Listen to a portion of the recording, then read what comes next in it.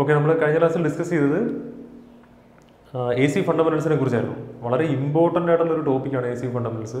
അത് IT level ഇലക്ട്രിക്കൽസിൻ്റെയൊക്കെ examines ഏറ്റവും കൂടുതൽ പ്രോബ്ലമാറ്റിക് ആയിട്ടുള്ള ക്വസ്റ്റ്യൻസ് ചോദിക്കുന്ന ഒരു ഏരിയയാണ് AC ഫണ്ടമെന്റൽസ് എന്ന് പറയുന്നത്. ബേസിക്സിനകത്തുനിന്ന് നമുക്ക് ചോദിക്കാൻ പറ്റുന്ന ഒരു ഏരിയ. അപ്പം നമ്മുടെ ഒരു ഓപ്പറേറ്റർ ലെവലിലും നമുക്ക് ഇതിനകത്തുനിന്ന് പ്രോബ്ലമാറ്റിക് ആയിട്ടുള്ള ക്വസ്റ്റ്യൻസ് തന്നെ നമുക്ക് എക്സ്പെക്ട് ചെയ്യാൻ പറ്റും. അപ്പോൾ AC ഫണ്ടമെന്റൽസിൻ്റെ എല്ലാ കാര്യങ്ങളും നമ്മൾ ഡിസ്കസ് ചെയ്ത് കഴിഞ്ഞു. AC ഫണ്ടമെന്റൽസ് അനാലിസിസിലേക്ക് പോയില്ല. AC ഫണ്ടമെന്റൽസിൻ്റെ ബേസിക് ആയിട്ടുള്ള കാര്യങ്ങളെല്ലാം നമ്മൾ ഡിസ്കസ് ചെയ്ത് കഴിഞ്ഞു. അതിൻ്റെ കുറച്ച് ലെവൽ 1 ക്വസ്റ്റ്യൻസ്, വളരെ സിമ്പിൾ ആയിട്ടുള്ള ക്വസ്റ്റ്യൻസ്, പക്ഷേ നമുക്ക് എക്സാം ഹോളിൽ കുറച്ച് കൺഫ്യൂഷൻ ഉണ്ടാകുന്നതും നമ്മൾ തെറ്റിക്കാൻ ചാൻസ് ഉള്ളതായിട്ട് കുറച്ച് വളരെ സിമ്പിൾ ആയിട്ടുള്ള കുറച്ച് ക്വസ്റ്റ്യൻസ് മാത്രം നമുക്കൊന്നും ചെയ്യാം. ഓക്കെ, അപ്പോൾ ഫസ്റ്റ് ക്വസ്റ്റ്യൻ ഒന്ന് വായിക്കാം. First question, which among the following is A correct expression for alternating EMF generated.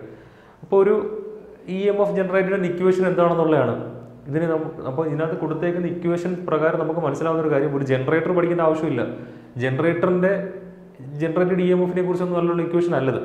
ഇതിൻ്റെ ഇക്വേഷൻ എന്താണ്? ഇതിൻ്റെ ഇക്വേഷൻ എന്ന് പറഞ്ഞാൽ ഫ്ലക്സ് കട്ടിംഗ് ലോ വെച്ചിട്ടുള്ള ഇക്വേഷനാണ്. എന്ത് ലോ വെച്ചിട്ടുള്ളതാണ്? Flux cutting law. നമ്മൾ തിയറി പറഞ്ഞിരുന്നു, ഫ്ലക്സ് കട്ടിംഗ് ലോ എന്ന് പറയുന്ന ലോ ഉണ്ട്. ഫ്ലക്സ് കട്ടിംഗ് ലോ വെച്ചിട്ടാണ് നമ്മൾ എക്സ്പ്ലെയിൻ ചെയ്തത് ഒരു AC എങ്ങനെയാണ് ജനറേറ്റ് ചെയ്യുന്നത്, അല്ലേ? ഫ്ലക്സ് കട്ടിംഗ് ലോ വെച്ചുള്ള ഇക്വേഷൻ E = BLV sin θ. വളരെ വ്യക്തമായിട്ട് ഈ ഒരു ഇക്വേഷൻ അറിഞ്ഞിരിക്കണം. ഇതിനകത്ത് B എന്ന് പറയുന്നത് ഫ്ലക്സ് ഡെൻസിറ്റി ആണ്, L എന്ന് പറയുന്നത് ലെങ്ത് ഓഫ് ദ കണ്ടക്ടർ ആണ്, V എന്ന് പറയുന്നത് വെലോസിറ്റി ആണ്, sin θ എന്ന് പറയുന്നത് എന്ന് പറയുന്ന angle between B and V ആണ്. അപ്പോൾ ജസ്റ്റ് ഞാൻ ആ ഡയഗ്രാം ഒന്നുകൂടെ ജസ്റ്റ് ഒന്ന് വരയ്ക്കണം, കാരണം അത്രയ്ക്ക് ഇമ്പോർട്ടൻ്റ് ആണ്. ഇതുമായിട്ട് ബന്ധപ്പെട്ട് തന്നെ ഇതിനകത്ത് കുറേ ക്വസ്റ്റ്യൻസ് ഉണ്ട്. ഇങ്ങനെയാണ് നമ്മൾ പഠിച്ചത്, അല്ലേ? ഇതിനകത്ത് നമ്മൾ ഏകദേശം ഒരു 4 കണ്ടക്ടർ കൺസിഡർ ചെയ്യുന്നു. ഇതിനകത്തുനിന്ന് നമ്മൾ എന്ത് പറഞ്ഞു? ഇത് നോർത്ത് പോൾ ആണെന്ന് പറഞ്ഞു, ഇത് സൗത്ത് പോൾ ആണെന്ന് പറഞ്ഞു. എപ്പോഴും നോർത്തിൽ നിന്ന് സൗത്തിലോട്ടായിരിക്കും ഫ്ലക്സ് ലൈൻസ് പാസ് ചെയ്യുന്നത്. അതിനകത്ത് ഒരു മാറ്റവും ഇല്ല. ഫ്ലക്സ് ലൈൻസ് എവിടെ നിന്ന് എങ്ങോട്ടായിരിക്കും? എപ്പോഴും നോർത്തിൽ നിന്ന് സൗത്തിലോട്ടായിരിക്കും. ഒരിക്കലും തിരിച്ചൊരു ഫ്ലോ ഇല്ല. ഓക്കെ, അപ്പോൾ നമ്മൾ ഈ ഒരു കണ്ടക്ടറിനെ കൺസിഡർ ചെയ്യുകയാണ്. ഈ ഒരു കണ്ടക്ടറിനെ കൺസിഡർ ചെയ്യുവാണെങ്കിൽ ഇതിൻ്റെ മൂവ്മെൻറ്റ് ഞാൻ പറഞ്ഞു ഇങ്ങോട്ടാണ് എടുക്കുന്നത്, അല്ലേ? അപ്പോൾ ഫ്ലക്സ് ഡെൻസിറ്റി താഴേക്കാണ്. B എന്ന് പറയുന്നത് എപ്പോഴും താഴേക്കാണ് ഏത് കേസ് എടുത്താലും. ഇതിനെ 1 എന്ന് വിളിക്കുകയാണെങ്കിൽ, അല്ലെങ്കിൽ ഇതിനെ 2 എന്ന് വിളിക്കുകയാണെങ്കിൽ ഇതിനെ 1 എന്ന് വിളിക്കുകയാണ്. അപ്പോൾ ഞാൻ 2ൻ്റെ കേസ് എടുക്കുകയാണ്. 2ൻ്റെ കേസ് എടുക്കുകയാണെങ്കിൽ വെലോസിറ്റി എങ്ങോട്ടാണ്? വെലോസിറ്റി ക്ലോക്ക് വൈസ് ഡയറക്ഷനിലാണ് ഞാൻ റൊട്ടേറ്റ് ചെയ്യിക്കുന്നതെങ്കിൽ ഇതിൻ്റെ വെലോസിറ്റി നേരെ അങ്ങോട്ടായിരിക്കും, അല്ലേ? വെലോസിറ്റി നേരെ ഇങ്ങോട്ടാണ് വെലോസിറ്റി. അപ്പോൾ ഇത് എന്തിനാണ് വരച്ചതെന്ന് പറഞ്ഞാൽ തീറ്റ അറിയാൻ വേണ്ടിയിട്ടാണ്. തീറ്റ എന്ന് പറഞ്ഞാൽ angle between B and V. ഈ ഒരു കേസിൽ ഇവിടുത്തെ തീറ്റ എന്ന് പറയുന്നത് എത്ര ആയിരിക്കും? ഈ ഒരു കേസിൽ ഇവിടുത്തെ തീറ്റ എന്ന് പറയുന്നത് 90 ഡിഗ്രിയാണ്, അല്ലേ? 90 ഡിഗ്രിയാണ്. അതുപോലെ ഞാൻ വേറൊരു ഇഷ്ടമുള്ള കണ്ടക്ടർ എടുക്കാം. ഞാൻ ഇവിടെ ഈ ഒരു കണ്ടക്ടർ എടുക്കുവാണ്. ഈ ഒരു കണ്ടക്ടറെ സംബന്ധിച്ച് ഇത് മൂവ് ചെയ്യുന്നത് ഇങ്ങനെ ആയിരിക്കും മൂവ് ചെയ്യുന്നത്, കണ്ടോ? ഈ ഒരു ഡയറക്ഷനാണ്. അപ്പോൾ നമുക്ക് എങ്ങനെ എടുക്കുന്നുണ്ട്? ഇതാണ് മൂവ്മെൻറ്റ്, ഇതാണ് വെലോസിറ്റി, ഇതാണ് നമ്മുടെ ഫ്ലക്സ് ഡെൻസിറ്റി. ഓക്കെ, അപ്പോൾ ഇവർ തമ്മിലുള്ള ആംഗിൾ നേരത്തെ 90 ഡിഗ്രി വന്നു, ഇപ്പോൾ 90 ഡിഗ്രികൾ കുറച്ചുകൂടെ കുറഞ്ഞു വന്നു, അല്ലേ? അപ്പോൾ ആ ഒരു എന്തൊക്കെയാണെന്നുള്ളത് വളരെ വ്യക്തമായിട്ട് അറിയുക. ഫ്ലക്സ് ഡെൻസിറ്റിയാണ് B എന്ന് പറയുന്നത്. Flux per unit ഏരിയക്കാണ് flux density എന്ന് പറയുന്നത്.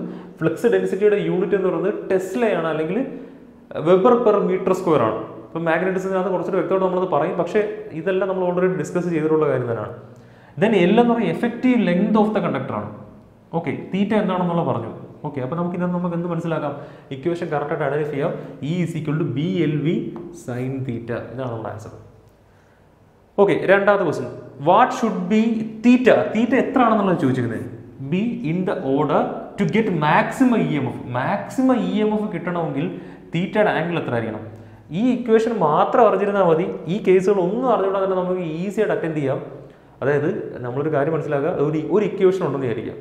ആ ഇക്വേഷനകത്ത് സൈൻ എന്ന് പറയുന്ന ടേമോ കോസ് എന്ന് പറയുന്ന ടേമോ അങ്ങനെയുള്ള എന്തെങ്കിലും ഈ പറയുന്ന ടേമുകൾ ഉണ്ടെന്ന് വിചാരിക്കുക. അങ്ങനെ ഒരു ഇക്വേഷൻ തന്നാൽ ആ ഇക്വേഷൻ്റെ മാക്സിമം വാല്യൂ എപ്പോഴാണ് മാക്സിമം വാല്യൂ കിട്ടുന്നത് ആരെങ്കിലും ചോദിച്ചാൽ നമുക്ക് സിമ്പിളായിട്ട് പറയാം, ആ സൈനുമായിട്ട് ബന്ധപ്പെടുന്ന കംപ്ലീറ്റ് സാധനങ്ങളങ്ങ് 1 ആകുമ്പോഴാണ്. ഇപ്പോൾ ഇവിടെ ഉള്ളത് സൈൻ തീറ്റയാണ്. ഈ സൈൻ തീറ്റയ്ക്ക് പകരം ഞാൻ അതങ്ങ് മായ്ച്ചു പിടിച്ചിട്ട് അവിടെ 1 ഇട്ട് കൊടുത്താൽ കിട്ടുന്നതാണ് ഇതിൻ്റെ മാക്സിമം വാല്യൂ. അപ്പോൾ ഈ ഇക്വേഷൻ്റെ മാക്സിമം വാല്യൂ എത്ര ആയിരിക്കും? ഈ ഇക്വേഷൻ്റെ മാക്സിമം വാല്യൂവിനെ EMF മാക്സിമം എന്ന് ഞാൻ വിളിക്കുവാണ്. അങ്ങനെയാണെങ്കിൽ ഇതിൻ്റെ മാക്സിമം വാല്യൂ എഴുതാൻ പറഞ്ഞാൽ എനിക്ക് ഇത്ര എഴുതിയാൽ മതി, BLV. കണ്ടോ? ഇതാണ് മാക്സിമം വാല്യൂ. കാര്യം എന്താ, ഈ സൈനുമായിട്ട് ബന്ധപ്പെട്ടുള്ള സൈൻ തീറ്റ ആണെങ്കിലോ സൈൻ തീറ്റ മൈനസ് 90 ഡിഗ്രി ആണെങ്കിലോ സൈൻ തീറ്റ മൈനസ് 30 അങ്ങനെ എന്തെങ്കിലും ഒരു ഇക്വേഷനാണ്. നമ്മുടെ കേസിൽ ഇപ്പോൾ തീറ്റ മാത്രമേ ഉള്ളൂ. പക്ഷേ ഇൻ കേസ് വേറെ ഏതെങ്കിലും ഒരു ഇക്വേഷൻ അത് ഇതുപോലെ സൈനുമായിട്ട് ബന്ധപ്പെട്ട് ഒമേഗ ടി പ്ലസ് 5/2 എന്നോ മൈനസ് 5/2 എന്നോ അല്ലെങ്കിൽ മൈനസ് 30 എന്നോ പ്ലസ് 60 എന്നോ അങ്ങനെ എന്തെങ്കിലുമൊക്കെ വന്നാലും ആ കംപ്ലീറ്റ് ടേം സൈനുമായിട്ട് ബന്ധപ്പെട്ട് അകത്ത് കിടക്കുന്ന കംപ്ലീറ്റ് ടേം എപ്പോഴാണോ 1 ആവുന്നത് അതങ്ങ് മായ്ച്ചു കളയാന്നുള്ളതേ ഉള്ളൂ. ബാക്കി വരുന്നതിനാണ് നമുക്ക് എന്ത് പറയുന്നത് മാക്സിമം വാല്യൂ എന്ന് പറയുന്നത് അല്ലേ. അപ്പോൾ അങ്ങനെയാണെങ്കിൽ ഇത് 1 ആവണം. സൈൻ തീറ്റയാണ് നമുക്ക് ഇവിടെ ഉള്ളത്. സൈൻ തീറ്റ എന്ന് പറഞ്ഞ ആൾ എന്താവണമെന്നാണ് ഞാൻ പറയുന്നത് 1 ആവണം. അപ്പോൾ തീറ്റ എന്തായിരിക്കണം, സൈൻ്റെ ഏത് വാല്യൂവിനാണ് തീറ്റ 1 വരുന്നത്? സൈൻ 90 എന്ന് പറയുന്നത് 1 ആണ്. സൈൻ 90 എന്ന് പറയുന്നത് ഇതിൻ്റെ വാല്യൂ 1 ആണ്. സൈൻ 0 ഓർമ്മിച്ച് വെക്കുക, സൈൻ 0 എന്ന് പറയുന്നത് എപ്പോഴും 0 ആയിരിക്കും. ഇതെല്ലാം നമ്മൾ പണ്ട് 10ാം ക്ലാസ്സിലൊക്കെ പഠിക്കുന്ന ഒരു സാധനമാണ് അല്ലേ. അപ്പോൾ നമുക്കറിയാൻ പറ്റും ഇതിനകത്ത് എപ്പോഴാണ് മാക്സിമം വാല്യൂ കിട്ടുന്നത്, തീറ്റ = 90 ഡിഗ്രി വരുമ്പോൾ. അപ്പോൾ നമുക്ക് നമ്മൾ ആ ഒരു AC ഫണ്ടമെന്റൽസ് പഠിച്ചിട്ട് ഈ ക്വസ്റ്റ്യൻ പഠിക്കുമ്പോൾ നമുക്ക് വളരെ സിമ്പിളായിട്ട് തോന്നും. ഇത് അത്രയും ചെറിയ ക്വസ്റ്റ്യൻ ആണെന്ന് വരെ തോന്നും. പക്ഷേ നമ്മൾ കംപ്ലീറ്റ് സബ്ജക്റ്റ് പഠിച്ചിട്ട് അതിൻ്റെ കൂട്ടത്തിൽ പെട്ടെന്ന് ചോദിക്കുന്നിടത്തേക്ക് കുറച്ച് കൺഫ്യൂഷൻസും ഒരുപാട് മറന്നു പോകുന്ന കേസുകളും വരും. ഓക്കെ, ലെവൽ 1 ക്വസ്റ്റ്യൻസ് ആണ്. ഇതിൻ്റെ ലെവൽ 2, ലെവൽ 3 ക്വസ്റ്റ്യൻസ് എല്ലാം നമ്മൾ എക്സാം ഓറിയൻറ്റഡ് ആയിട്ട് നമ്മൾ ചെയ്യുന്നതായിരിക്കും. പക്ഷേ നിങ്ങൾക്ക് ഇപ്പം മനസ്സിലാവാൻ വേണ്ടിയിട്ട് ലെവൽ 1 തന്നെ ഇട്ടേക്കുവാണ്. ഓക്കെ, അടുത്ത question. Calculate the maximum EMF when the velocity is 10 meter per second. Okay, the length is 3 meter and the magnetic field intensity is 5 Tesla. ഒന്ന് ആലോചിച്ച് നോക്കേ, അതായത് കാൽക്കുലേറ്റ് ചെയ്ത മാക്സിമം EMF ആണ് ചോദിച്ചിരിക്കുന്നത്. ഈ ക്വസ്റ്റ്യൻസ് എല്ലാം റിലേറ്റ് ചെയ്തേക്കുന്നത് ഈ ഒരു ഇക്വേഷനുമായിട്ടാണ് റിലേറ്റ് ചെയ്തിരിക്കുന്നത്, അല്ലെങ്കിൽ ഈ ഒരു ഇക്വേഷനോടാണ് റിലേറ്റ് ചെയ്തിരിക്കുന്നത്. ഇപ്പോൾ നമുക്ക് എക്സാമിൻ്റെ ഒരു ക്വസ്റ്റ്യൻ പെട്ടെന്ന് ചോദിക്കാൻ നേരത്ത് നമുക്കൊരു കൺഫ്യൂഷൻ വരും. അതായത് ഇതിനകത്ത് ഏത് ഇക്വേഷനാണ് നമ്മൾ അപ്ലൈ ചെയ്യേണ്ടത്. കാരണം നമ്മൾ ഓൾറെഡി ഇപ്പോൾ ജനറേറ്ററൊക്കെ പഠിച്ചിട്ടുള്ള ആൾക്കാരാണ്. ഈ ട്രാൻസ്ഫോമർ, ജനറേറ്റർ, ഓൾട്ടർനേറ്റർ എല്ലാം പഠിച്ചിട്ടുണ്ട്. അപ്പോൾ പെട്ടെന്ന് EMF ജനറേറ്റർ എന്ന് ചോദിച്ചാൽ നമ്മുടെ മനസ്സിൽ ഒരുപാട് ഇക്വേഷൻസ് വരും. ഓക്കെ, അല്ലാതെ -n/d5/dt എല്ലാം കൂടെ കയറി വരും. അപ്പോൾ നമുക്ക് ഈ ഒരു ക്വസ്റ്റ്യനായിട്ട് ഈ ഒരു ഇക്വേഷനായിട്ട് ഡിസ്കസ് ചെയ്യുന്ന ക്വസ്റ്റ്യൻസ് വരുമ്പോൾ നമുക്ക് പെട്ടെന്ന് ഈസിയായിട്ട് ചെയ്യാൻ പറ്റും ഇതാണ് ഇക്വേഷൻ എന്നുള്ള കാര്യം. പക്ഷേ അന്നേരം നമ്മൾ ആ ഒരു മൈൻഡ് സെറ്റോട് കൂടി ഇരിക്കുക. ഓക്കെ, അപ്പോൾ നമ്മളിപ്പോൾ ഡിസ്കസ് ചെയ്യുന്ന ഈ ക്വസ്റ്റ്യൻ ആണ്. അതുകൊണ്ട് ഇത് ഈസിയായിട്ട് നമുക്ക് ചെയ്യാൻ പറ്റും. നമ്മൾ കുറച്ച് മുമ്പ് പറഞ്ഞ കാര്യമാണ്. എന്താണ് പറഞ്ഞത്? അതായത് കാൽക്കുലേറ്റ് ദ മാക്സിമം EMF. ഇത് വളരെ ഇമ്പോർട്ടൻ്റ് ആണ്. കാരണം മാക്സിമം EMF ആണ് ചോദിച്ചിരിക്കുന്നത്. മാക്സിമം EMFിൻ്റെ ഇക്വേഷൻ എന്താ? അതാണ് ഈ equation. Emax = BLV sine theta എന്ന് പറഞ്ഞ ടൈം 1 ആകുക, അത്രേ ഉള്ളൂ, വേറെ ഒന്നുമില്ല. അപ്പോൾ എന്താണ് മാക്സിമം EMF എന്ന് പറഞ്ഞാൽ BLV. ബിയും എല്ലും വിയും എല്ലാം കറക്റ്റ് യൂണിറ്റ് തന്നെയാണ് ഈ ക്വസ്റ്റിന് കൊടുത്തേക്കുന്നത്. അതുകൊണ്ടാണ് ഈ ക്വസ്റ്റ്യൻ കറക്റ്റ് യൂണിറ്റ് തന്നെയാണ്. അപ്പോൾ 10 ആണ് വെലോസിറ്റി. ബി എന്ന് പറയുന്നത് എത്രയാണെന്ന് പറയുന്നത് 5 ആണ്. ബി കറക്റ്റായിട്ടല്ല, ബി എന്ന് പറയുന്നത് 5 ആണ്. വെലോസിറ്റി എന്ന് പറഞ്ഞാൽ 10 ആണ്. ലെങ്ത് ഓഫ് ദ കണ്ടക്ടർ എന്ന് പറഞ്ഞാൽ 3 മീറ്റർ ആണ്. എല്ലാം കറക്റ്റ് യൂണിറ്റ് തന്നെയാണ്. ഇതെല്ലാം കൂടെ മൾട്ടിപ്ലൈ ചെയ്യുമ്പോൾ നമുക്ക് എന്ത് കിട്ടും? 50 × 3 150 വോൾട്ട് എന്ന് കിട്ടും. എപ്പോഴും യൂണിറ്റ് എന്ന് പറഞ്ഞാൽ വോൾട്ട് തന്നെ ആയിരിക്കും. അപ്പോൾ നമ്മുടെ ആൻസറായി 150 വോൾട്ട്. ഓക്കെ, മനസ്സിലായിട്ടാണെന്ന് വിചാരിക്കുന്നു. ഈസി ആയിട്ടുള്ള ക്വസ്റ്റ്യൻസ് തന്നെയാണ്. ലെവൽ 1 ക്വസ്റ്റ്യൻസ് എന്ന രീതിയിൽ തന്നെ കാണുക. ഓക്കെ, ഇപ്പോഴും നമ്മളിത് എക്സ്പെക്ട് ചെയ്യില്ല. കുറച്ചുകൂടെ നല്ലൊരു ക്വസ്റ്റ്യൻസ് നമുക്ക് എക്സ്പെക്ട് ചെയ്യാം. അത് നമ്മൾ ഡിസ്കസ് ചെയ്യുന്നതായിരിക്കും ഉടൻ തന്നെ. Okay, when A coil is rotated in A magnetic field. ഒരു കോയിൽ മാഗ്നറ്റിക് ഫീൽഡിനിടയിൽ റൊട്ടേറ്റ് ചെയ്യുന്നു. The EMF induced in it. അപ്പം ഇതിനകത്തൊരു ബേസിക് കൺസെപ്റ്റ് നമുക്ക് പറയാനുണ്ട്. അതായത് നമ്മൾ DC ജനറേറ്റർ പഠിച്ച ആൾക്കാരാണ്. അപ്പോൾ നിങ്ങൾക്ക് വളരെ ഈസി ആയിട്ട് തന്നെ ഇത് ഐഡൻറ്റിഫൈ ചെയ്യാൻ പറ്റും. എന്ന് പറഞ്ഞാൽ എന്തുകൊണ്ട് ഇങ്ങനെ ക്വസ്റ്റ്യൻ വന്നതെന്ന് വെച്ചാൽ AC ജനറേറ്റർ ആണെങ്കിലും DC ജനറേറ്റർ ആണെങ്കിലും നമ്മൾ എന്താ ചെയ്യുന്നത് ആക്ച്വലി? അതായത് ഡാമിൽ വെള്ളം തടഞ്ഞു നിർത്തുന്നു അല്ലേ, ഒരു ഹൈറ്റിൽ ആ ഒരു ആൾട്ടിറ്റ്യൂഡിൽ ഇതിനെ നമുക്ക് ബ്ലോക്ക് ചെയ്ത് നിർത്തുന്നു. അതിനെ പെൻസ്റ്റോക്ക് വഴി ആ പ്രഷർ മാക്സിമം കിട്ടാൻ വേണ്ടിയിട്ട് പെൻസ്റ്റോക്ക് വഴി ഏറ്റവും താഴെ ജനറേഷനിലേക്ക് കൊണ്ടുവരുന്നു അല്ലേ. അപ്പോൾ ജനറേഷൻ എന്ന് പറയുന്നത് എപ്പോഴും താഴെ ആയിരിക്കും. അപ്പോൾ ഈ താഴെ കൊണ്ട് ജനറേറ്റ് ചെയ്യുകയാണ്. അപ്പോൾ ഈ ഒരു ഭയങ്കരമായ ഫോഴ്സ് കിട്ടുന്നു. ഈ ഫോഴ്സ് ഉപയോഗിച്ച് നമ്മൾ എന്താണ് ചെയ്യുന്നത്? ഒരു ടർബൈനിലേക്ക് കൊടുക്കുന്നു. ടർബൈൻ കിടന്ന് കറങ്ങുന്നു. ടർബൈൻ്റെ ഷാഫ്റ്റുമായിട്ട് നമ്മുടെ ജനറേറ്ററിൻ്റെ ഷാഫ്റ്റ് കപ്പിൾ ചെയ്ത് വെച്ചേക്കുന്നു അല്ലേ. കപ്പിൾ ചെയ്ത് വെച്ചേക്കണം, മെക്കാനിക്കലി കപ്പിൾ ചെയ്ത് വെച്ചേക്കണം. ടർബൈൻ കറങ്ങിയാൽ ജനറേറ്ററിൻ്റെ ഷാഫ്റ്റും കറങ്ങും. ഈ ജനറേറ്ററിൻ്റെ ഷാഫ്റ്റിനകത്ത് നമ്മൾ എന്ത് കണക്ട് ചെയ്യുന്നു? ആർമേച്ചർ അല്ലെങ്കിൽ ഫീൽഡ് കണക്ട് ചെയ്യാം. അതാണ് ഫാരഡേ പറഞ്ഞത്. ഫാരഡേ പറഞ്ഞതെന്ന് പറഞ്ഞാൽ അവിടെ ആർമേച്ചർ തന്നെ റൊട്ടേറ്റ് ചെയ്യണമെന്ന് ഒരിക്കലും ഫാരഡേ പറഞ്ഞിട്ടില്ല. നമ്മൾ മെഷീൻസ് കംപ്ലീറ്റ് പഠിച്ചിട്ടുള്ള ആൾക്കാരാണ്. വളരെ വ്യക്തമായ ഐഡിയ നിങ്ങൾക്കുണ്ട്. ആർമേച്ചർ തന്നെ റൊട്ടേറ്റ് ചെയ്യണമെന്നോ അല്ലെങ്കിൽ ഫീൽഡ് തന്നെ റൊട്ടേറ്റ് ചെയ്യണമെന്നോ ഒരിക്കലും ഫാരഡേ പറഞ്ഞിട്ടില്ല. Rate of change of flux linkage മതി, റൊട്ടേറ്റ് ചെയ്യണമെന്ന് പോലും ഇല്ല.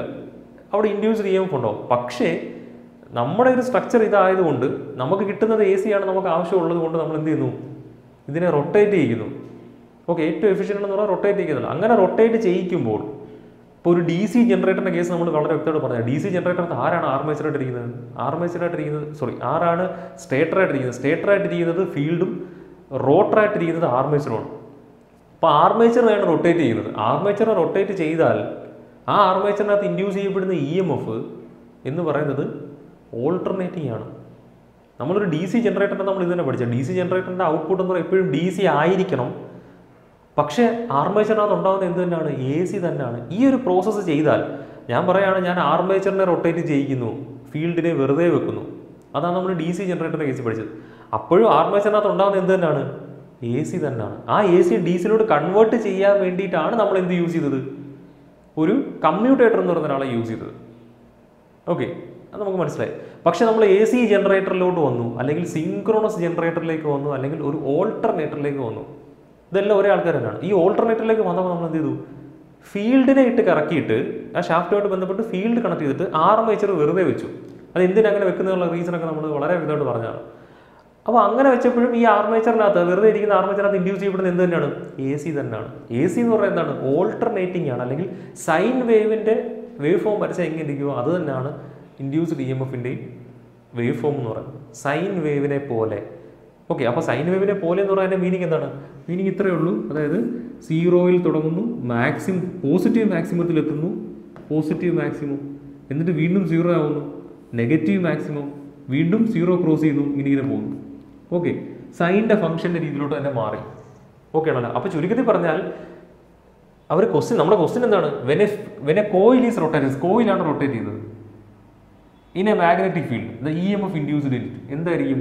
കണ്ടിന്യൂസ്ലി വേരീസ് ആയിരിക്കും. ബാക്കിയെല്ലാം നോക്കേ, മാക്സിമം ആണോ? അല്ല. മിനിമം ആണോ? അല്ല. റിമെയിൻസ് കോൺസ്റ്റന്റ് ആണോ? ഒരിക്കലും അല്ല. അപ്പോൾ ഇത് കാണാതെ നമ്മൾ പെട്ടെന്ന് ആയിരിക്കും, അതായത് കോയിൽ റൊട്ടേറ്റ് ചെയ്യുന്നു, അപ്പോൾ കറക്റ്റ് DC ജനറേറ്റർ കണക്കായി. അപ്പോൾ DC ജനറേറ്ററിൻ്റെ ഔട്ട്പുട്ട് എന്താണ്? കോൺസ്റ്റന്റ് അല്ലേ? Remains constant. നമുക്ക് ഔട്ട്പുട്ടിൽ ഒരു DC ജനറേറ്ററിൻ്റെ ഔട്ട്പുട്ട് എന്താണെന്ന് ചോദിച്ചാൽ, output of A DC generator എന്ന് പറഞ്ഞാൽ എന്താണ്? കോൺസ്റ്റന്റ് ആണ്. Constant DC, constant direct current അല്ലേ? EMF ഇൻഡ്യൂസ് ചെയ്യുന്നത്, അല്ലെങ്കിൽ EMF ഇൻഡ്യൂസ് ചെയ്യപ്പെടുമല്ല, ഔട്ട്പുട്ടാണ്. ശ്രദ്ധിക്കണം. പക്ഷേ ഇതേപോലെ തന്നെ EMF, ഇത് ഒരുപാട് എക്സാം ചോദിച്ചിട്ടുള്ള ക്വസ്റ്റ്യനാണ്. EMF induced in the armature or coil എന്ന് വേണമെങ്കിൽ പറയാം. ആർമേച്ചർ തന്നെ പഠിച്ചു വെച്ചോ. Armature of A DC generator. ഒരു DC ജനറേറ്ററിൻ്റെ ആർമേച്ചറിൽ ഇൻഡ്യൂസ് ചെയ്യുന്നത് എന്താണ്? AC ആണ്. അല്ലെങ്കിൽ or continuously varying EMF. Continuously vary ചെയ്യുന്ന ഒരു EMF ആണ് അതിൻ്റെ ആർമേച്ചറിൽ ഉണ്ടാകുന്നത്. ഔട്ട്പുട്ടിൽ കിട്ടുന്ന DC ആണ്. അതിനെ കൺവേർട്ട് ചെയ്യുന്ന ആളുടെ പേരാണ് കമ്മ്യൂട്ടേറ്റർ. അപ്പോൾ നമ്മൾ ഇവിടുത്തെ ക്വസ്റ്റ്യൻ അനുസരിച്ച് എന്താണ്? ഇവിടുത്തെ ക്വസ്റ്റ്യൻ വേറെ അവരൊന്നും പറഞ്ഞില്ല. ഒരു ജനറേറ്ററിനെ പറ്റിയുള്ള ക്വസ്റ്റ്യനേ അല്ല. ഒരു DC ജനറേറ്ററിന് AC ജനറേറ്ററിൽ ഒന്നും സ്പെസിഫൈ ചെയ്ത് പറഞ്ഞിട്ടില്ല. അപ്പോൾ നമുക്ക് ഈസിയായിട്ട് പറയാൻ പറ്റും, coil rotated in A magnetic field, EMF induced in it is continuously varies. Okay, അടുത്ത ക്വസ്റ്റ്യൻ.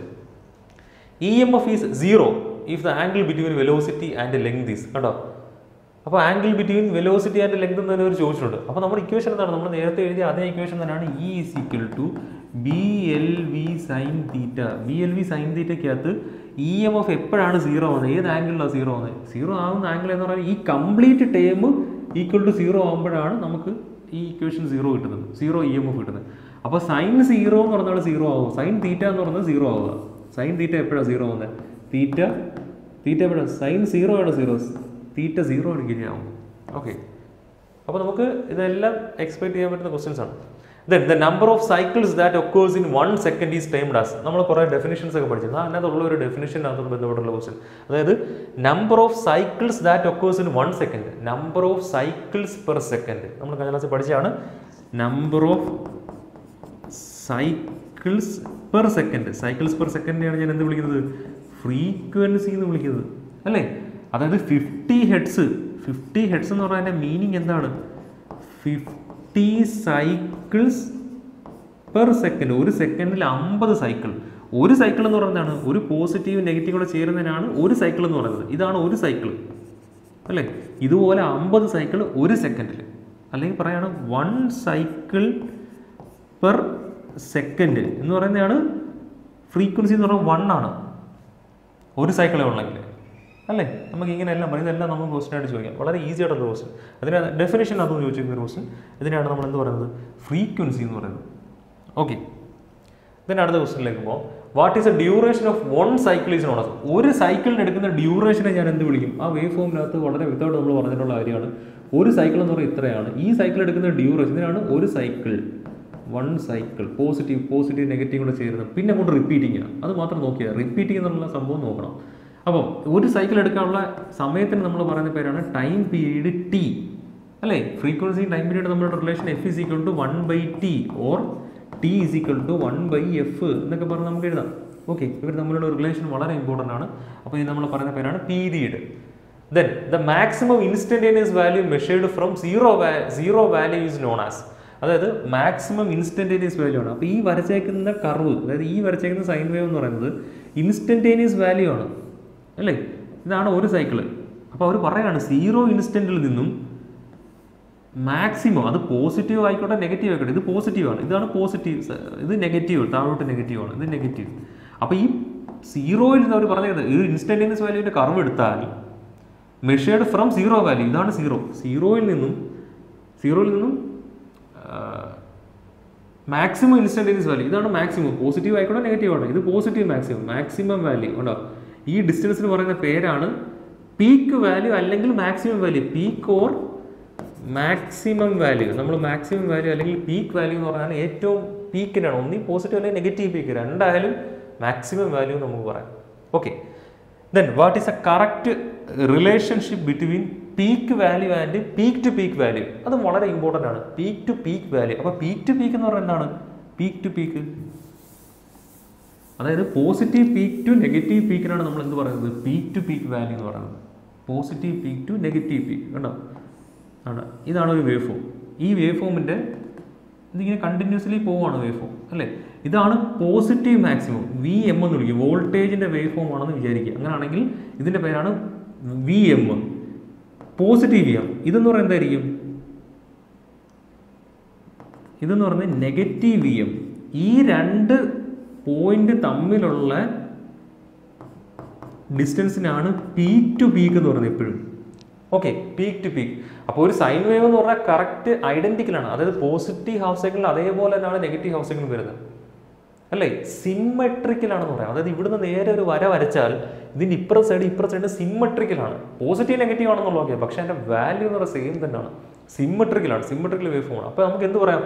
അപ്പോൾ അങ്ങനെയാണെങ്കിൽ നമുക്ക് എന്ത് പറയാൻ പറ്റും? Peak to peak value maximum value തമ്മിലുള്ള ആ ഒരു റിലേഷൻ എന്താണെന്ന് വെച്ചാൽ ഇതിൻ്റെ ഇരട്ടിയല്ലേ ഇതെന്ന് പറയുന്നത്, അല്ലേ? പീക്ക് ടു പീക്ക് എന്ന് പറഞ്ഞാൽ ഈ ഒരു പീക്കിൻ്റെ മാക്സിമം വാല്യൂവിൻ്റെ ഇരട്ടി എടുത്താൽ നമുക്ക് പീക്ക് ടു പീക്ക് വാല്യൂ കിട്ടും. അതാണ് റിലേഷൻ. അത് വെച്ചിട്ട് വളരെ സിമ്പിളായിട്ടുള്ള ക്വസ്റ്റ്യൻസ് ചോദിക്കാം. അതായത് voltage peak to peak value is equal to 2 into voltage peak. എന്തെങ്കിലും കൺഫ്യൂഷൻ ഉണ്ടെങ്കിൽ is equal to 2 into V max എന്ന് എഴുതിയാൽ മതി, മാക്സ്. അപ്പോൾ ഏതെങ്കിലും ഒരു മാക്സിമം വാല്യൂ എടുക്കുക, അതിൻ്റെ രണ്ടിരട്ടി എടുത്താൽ നമുക്ക് പീക്ക് ടു പീക്ക് വാല്യൂ കിട്ടും. അപ്പോൾ V peak to peak, VP minus P എന്നല്ല, V peak to peak is equal to 2 into VP എന്ന് നമുക്ക് പറയാം. ഓക്കെ, സിമ്പിളായിട്ടുള്ള റിലേഷൻ.